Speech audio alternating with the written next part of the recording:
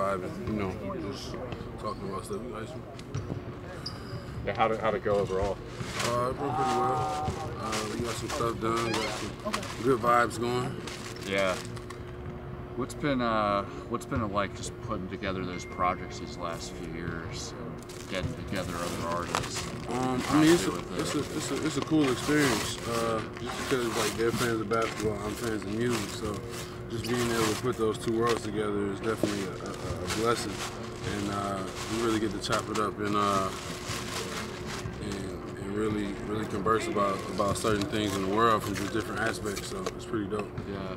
When did that all start for you, as far as putting music together? I've been doing it since high school, but I probably got good like the last 3 years. Yeah. JaVale, March is Women's History Month. You have a sister that actually plays in the WNBA right here in Atlanta. Talk a little about, some women that inspire you around the league and the WNBA. Definitely my sister. She's very inspirational in the things that she's doing. She just came out with a book of poems of her own. I mean, she's doing big things, so I'm proud of her, definitely. JaVale, we do know that you're big in the music realm right now. I heard you just mentioning that you did some work with Big Krit, while you've been here in Atlanta. Did you get an opportunity to get with any other artists? And could you name 5 artists that you would look forward to working with in the future? Atlanta specifically? Just period. There's a lot of artists. I'm going to go with Atlanta specifically since we in Atlanta. I guess it would be Migos, Future,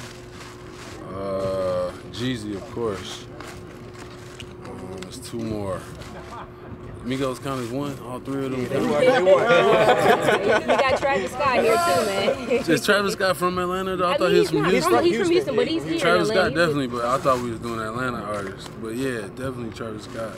And I'm missing one, and I'm gonna be mad. I'm gonna be pissed when I remember. Yeah, Future, Jeezy, Migos. You got 21, I mean. Oh, definitely 21. It's a lot. I can't name 5, man. It's a lot of people. But yeah, all of them. Definitely everybody that works for Metro Boomin. I'm quite sure you, in your off time, you get to check out a little bit of TV. We've seen recently in the Garden, you had a very dope Kobe moment, a fadeaway shot out in the Garden. That's something you've been working on. You've been working on more of that in your game. I see you expanding to the 3-point line as well. I mean, I work on a lot of stuff, but in the system that we in, I do what I have to do and what's necessary for the team. So yeah. That feel good though to kind of get that like late clock moment. Oh yeah, it definitely. Even though it wasn't late clock, but yeah, it was like 8 seconds on the clock. But yeah, definitely. Can you give us any hints on what you and Big Krit have in store? We got some stuff coming out, man. It'll be real smooth, real smooth. Shout out to Andre Iguodala too. JaVale and Dre came over a few weeks ago in Oakland. Did you guys have a chance to talk music and things like that? That was dope. We had a real good conversation.